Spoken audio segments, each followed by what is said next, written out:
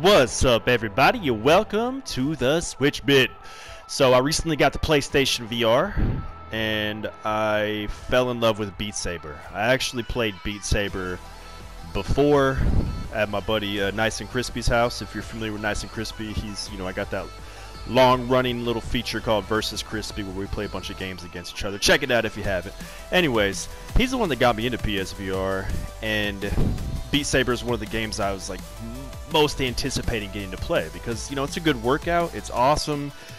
It's like next gen Rock Band or Guitar Hero or whatever. So it's really cool. I loved it, and then Beat Saber announced a new mode, 90-degree mode for PSVR. Other things get a 360-degree mode, but that probably wouldn't work with the cords on PSVR, so we get a 90-degree mode. And that's what you're seeing right here. If you're familiar with Beat Saber, you know this looks different because different tracks are coming at you. So typically you just have something coming straight at you and you just have to worry about hitting. Now you got to be looking around and making sure that nothing's going to be coming at you from the side or whatever. It gives you a little bit of warning with the track coloration, and you actually have to turn your body a certain degree to hit them as they come in. It definitely adds a whole lot of value to the game. It definitely adds a whole lot of replayability to the game because it's like basically going from 2D to 3D, going from a flat plane to an open plane. It's that big of a jump, and it almost makes it kind of hard to go back to the older style of it, but here in a second I'll kind of show you why you still need the older style and kind of what the limitations are.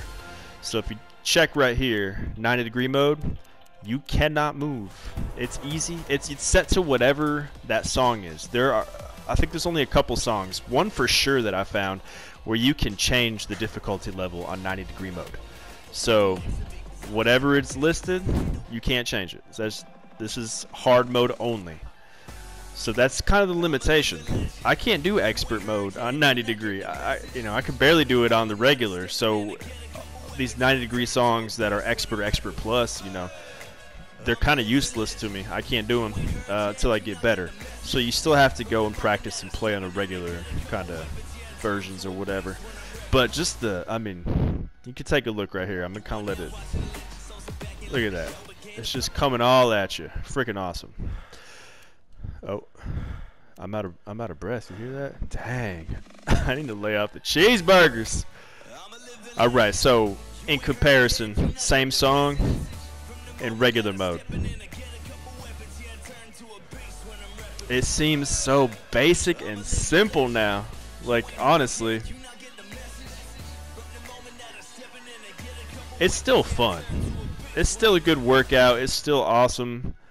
But when things are just coming at you straight ahead, it's not nearly as engaging when everything's coming at you. Yeah, I guess that's about it. I just want to give a quick little video kind of showing the differences and what the limitations were. I do hope that they allow a little more customization, allow you to change the difficulty level, because easy's too easy. There's some really cool songs that I would like to play like on hard in 90-degree mode, and expert and stuff that's just going to turn off newer players. But they've been supporting this game pretty well, so I bet that there's going to be some more options in the future for that. Just got to wait for it while they continue to support it.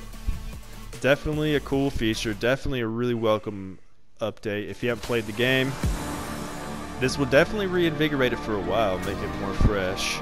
And if you haven't played the game, what are you waiting for? Do you have a PSVR? You need to play this game for real. It's so cool. Anyways, happy hunting, everybody. Subscribe, follow, all that stuff. Bye!